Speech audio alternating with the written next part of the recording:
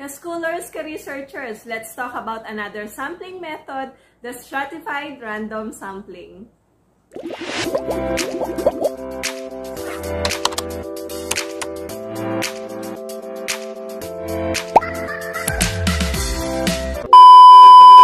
Hi ka-schoolers! Hello ka-researchers! Welcome back to our channel, Anna PH. So first and foremost, I would like to inform you that we already have 2 videos on this topic about kinds of sampling. So for those who need them, you may visit our channel and check for them. Second, I would like to invite you, yes, you, ikaw, to be part of our YouTube community by subscribing here sa ating channel na Anna PH. Hit mo na rin yung notification bell para updated ka lagi at may access kang una sa mga videos na ina-upload natin dito sa ating channel.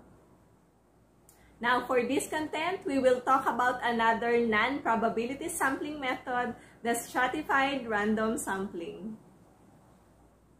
Kaya tara na ka-schoolers, pag-aralan na natin ang stratified random sampling. Ano ba siya at paano siya isinasagawa? Stratified random sampling. It is a probability sampling option where the population is broken down or separated into strata like segments or sections. So here, the strata are chosen to divide a population into important categories relevant to the research interest. This sampling method is termed also as quota random sampling. So ayan ka-schoolers, no, isang dapat nating tandaan when we talk about stratified random sampling, it involves the division of the population into different strata or subgroups. Now, another thing, no, isang magandang feature ng sampling method na ito ay yung it allows us, tayong mga researchers, to organize our groups based on similar characteristics, based on similar attributes. Now, examples of criteria used in dividing the population into strata are the following. So, we may have age, gender, educational qualification, type of school, barangay, grade level, etc. So ngayon, punta naman tayo sa kung paano ba isinasagawa ang sampling method na ito. So narito na po, i-share na ni Ma'am Ana yung proseso kung paano ginagawa ang stratified random sampling. So here are the steps. 1. Identify your population. 2. Group or classify your population into different strata or subgroups. 3. Sampling follows. So apply a sampling method. Choose your respondents per subgroup using, for example, simple random sampling. Now, ka-schoolers, ka-researchers, let's give a concrete example. So, our situation is this. The researcher will study the causes and effects of academic stress among college students. So, first, equal representations of participants are chosen from various samples from private universities and government universities. So, this will be the first stratum. In the selected private and government universities, samples are selected from each course. So, this one is the second stratum. Then, samples are chosen per year level. We are now in the third stratum.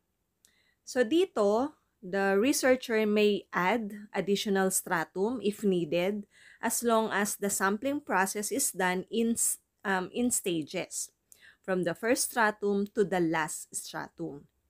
And then lastly, simple random sampling will be performed to the samples to complete the process. So, ayan, ka-schoolers, ka-researchers, ganyan lang naman, no, isinasagawa ang sampling method na ito, ang Stratified Random Sampling. So, kung wala ka pang napipiling sampling method para dyan sa research study mo, then baka ito, no, baka ito yung pwede mong gamitin para dyan.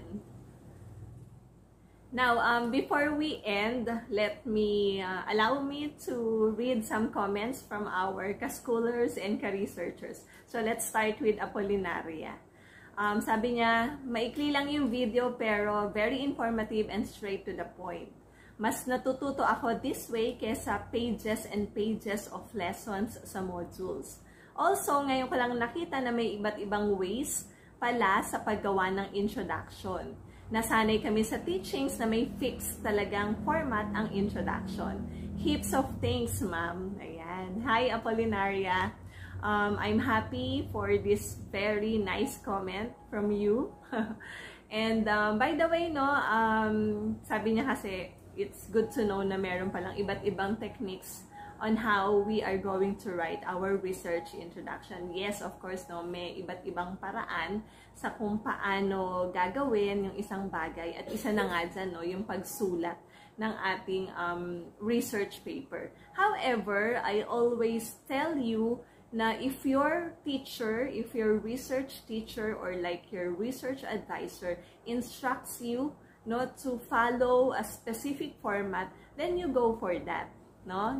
Ngayon, kung wala naman at malaya kang sumulat or gumamit ng paraan or technique sa kung paano isusulat yung a certain part of our research paper, then you go for these techniques na isinasuggest natin sa ating video. Ayan, so next comment na babasahin natin ay from Sarah Hane ito. So, sabi niya, thank you for your videos, Doc. By the way, I am not Doc Ana. I am just Ma'am Ana. You can just call me Ma'am Ana. And I'm not yet Dr. Ana. I'm still studying for my PhD degree. Ayan, so continue natin. Sabi niya, unti-unti ko nang nararamdaman na medyo madali lang din pala ang research. Depende lang po talaga sa teacher, professor na nag-e-explain. Ayan. Unang-una, nakakatuwa na mabasa at makita yung mga ganito, no, na nararamdaman nyo na, uy, madali lang pala ang research, less stress siya. Ito kasi, no, ito yung goal ng channel natin. Na ma-shift yung thinking, no, yung beliefs natin na mahirap, stressful, at kasumpa-sumpa ang pagsulat ng research paper. So, nakakatuwa yung ganitong mga comments na, kumbaga, no, nare-realize nyo na gaya ng ibang task, madali lang din naman at less stress yung task na ito na pagsulat ng research. Very good kayo dyan. Okay, so I think ito na siguro yung last. Ang dami kasing comments. Hindi natin mababasa lahat. So, yun nga, no, ini-invite ko kayo to be part of our YouTube community dito sa Ana PH kasi nagpo-post din tayo. So, recently, isa sa mga post na mayroon tayo sa ating YouTube community ay yung pangangamusta nga ni Ana PH. So, nag-post tayo doon na kamusta na kayo, mga ka-schoolers, ka-researchers. So, maraming sumagot na okay lang sila, they are fine, they are doing good, okay? So, pero merong isa si Rica Delphine. Hi Rica, shout out sa'yo. So, sabi niya, ito yung reply niya dun sa post natin. Not okay, ma'am. Binigyan kami ng teacher namin ng 1 month to finish our research study. Sobrang daming pressure. So, yan yung naging reply niya or comment niya dun sa post natin. Rika, I think kasi, no, parang part na ng buhay natin yung deadlines. So, mayroong binibigay na task sa atin at definitely ay may deadline kung kailan yun. So, ang advice ko na lang sa'yo, kasi no, unang-una sabi nga natin, pag inisip agad natin na mahirap, ay talaga mahirap. Hindi siya magiging madali kasi ang isip mo, mahirap. So, growth mindset, positive mindset. No? Ayan, shout out sa aking co-teacher na si Sir Lennon. Hi, Sir Lennon. Yan yung kasamahan ko na binubukalan ng positive mindset. At kinukuha ko naman, ina-absorb ko naman. Ayun, so trending ngayon yan, no? Yung pagkakaroon ng growth mindset na tinatawag.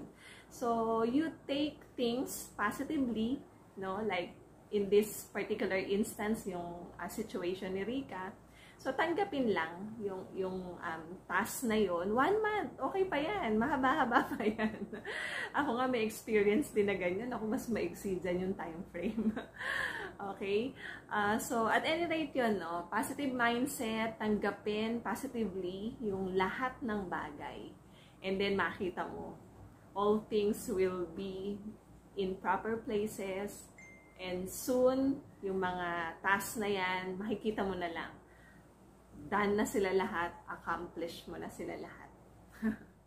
Okay, so wait lang kasi meron pang isa. Ito si Mariel Olicia. Sabi niya kasi, thank you so much, Ma'am Ana, for this. Sobrang nakatulong po. Shout out po sa next vlog mo, Ma'am. Ayan, kaya naman sama na natin siya ngayon. So, hello sa'yo, Mariel Olicia. Hindi ko alam yung school niya. Hello sa'yo, shout out sa'yo. So, maraming salamat sa suporta. At keep watching our videos. At lagi ko pong pinapakiusap, no, na sana ma-share nyo po sa mga kapwa nyo, student researchers, yung ating channel. Para din naman, in our little way, in our own way, ay matulungan nga sila ng ating mga videos, no? Matulungan sila sa pagsulat ng kanilang research paper. Thank you po. So, ayan, there you have it, ka-schoolers, ka-researchers. Thank you for being with me in this video. See you sa susunod nating video. Puro video. Bye! Ulitin natin. There you have it, ka-schoolers, ka-researchers. Thank you for being with me. See you in our next video. Bye! Okay na ba yan?